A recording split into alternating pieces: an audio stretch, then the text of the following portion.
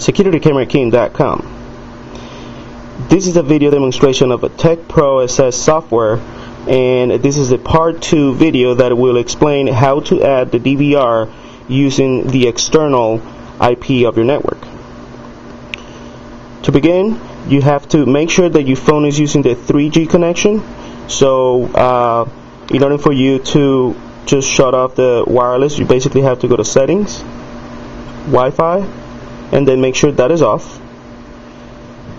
Then go back to the software, and you can just open it up,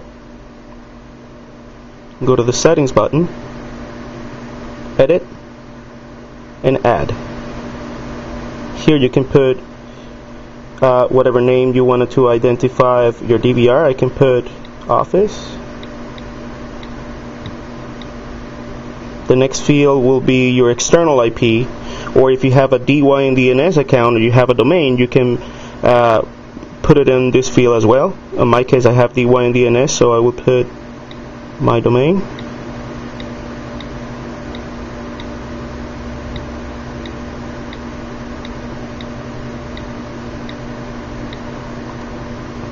The next field will be the TCP port of your DVR. By default, again, is 37777, and do not use the HTTP port because it's not going to work. The next field will be the username. For this demonstration, I have created a different username.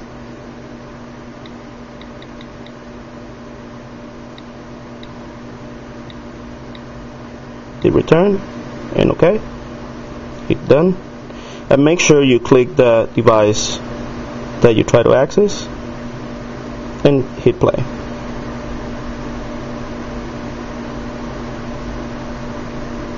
Sometimes it will take a little bit. So here it is.